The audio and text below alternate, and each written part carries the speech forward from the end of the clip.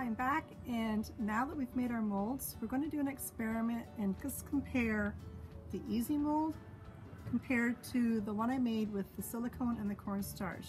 We're just going to see how these react now with the art resin.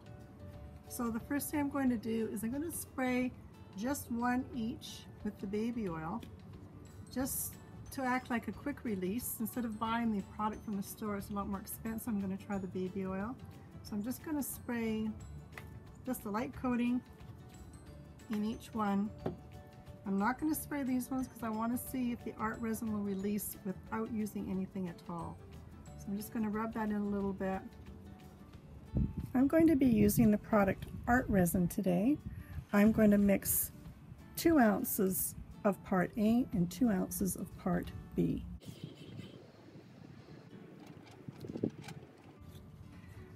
Now that I have equal portions of part A and part B, I'm just going to mix them together. I'm going to continue to stir until that's clear. I'm going to be using the Opus Phthalo Turquoise from Opus, and I'm going to try some Craft Smart Turquoise, and I've also got some Opus Burnt Sienna. It's called Super Copper, and it's just pigment powder. So I'm going to try some of that, and I've also got some sparkles, so see how that looks in the shells. Small amount of pigment or acrylic paint.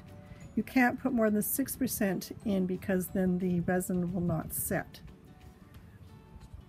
So I'm going to pour the resin into the molds here.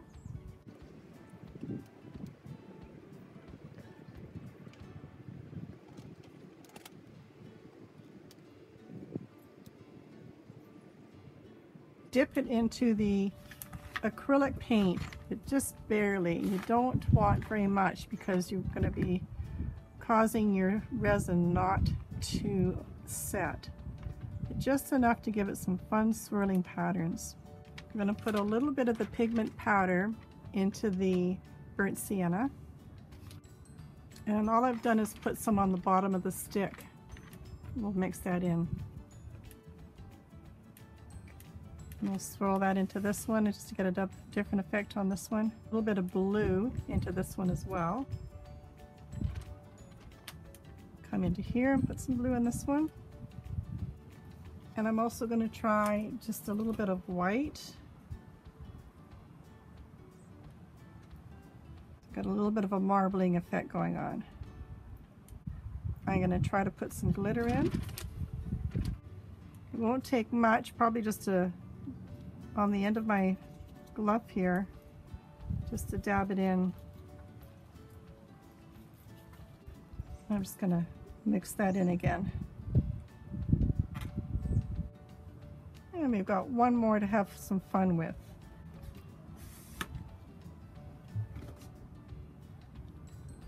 And some of the lighter blue in this one.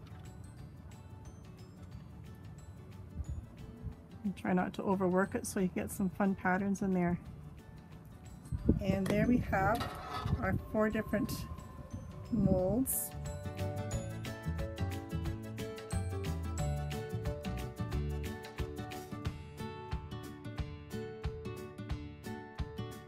I put baby oil in these 2, but I didn't put any in these because I wanted to try and see if that would help release the molds any better. The other trick you can do is put them in the freezer if they're not releasing that easily, but I haven't done that, so let's just give it a go and see how we do.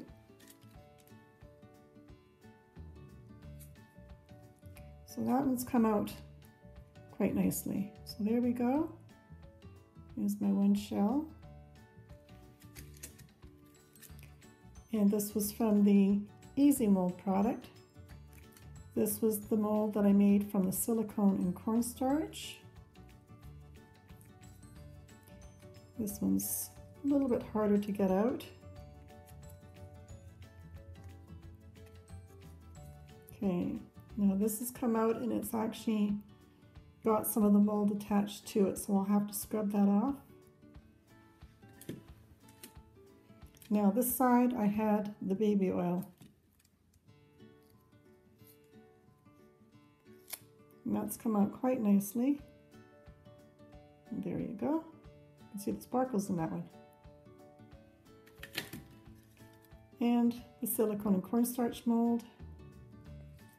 So I'm finding the cornstarch silicone molds are a little bit harder to release, even with the baby oil in there. There we go.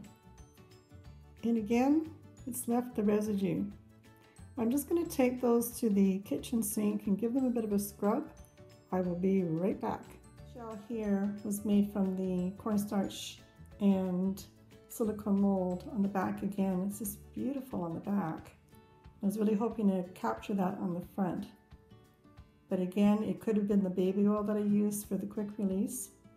And I don't really find that using the baby oil really made much of a difference as far as releasing the mold. So I would say don't use any release at all. My favorite mold, I think, would definitely be the Easy Mold product. It's making a nice mold. I can feel that I can reuse that several more times.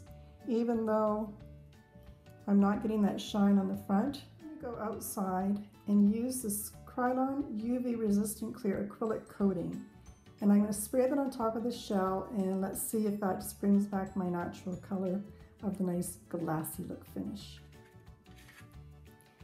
Here's what it looks like after I used the Krylon. It's definitely got a nice glossy finish now.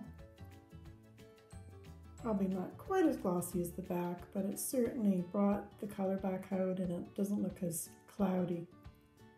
So that's a quick fix for you. I also had some fun and made some other seashells. I made a mussel, some small scallop shells, and this cute little starfish. I just love the way that that's shining through all the different colors that it's picking up. Thanks for watching Crafty Patty. Hope you're going to make lots of those beautiful shells. Don't forget to like and subscribe.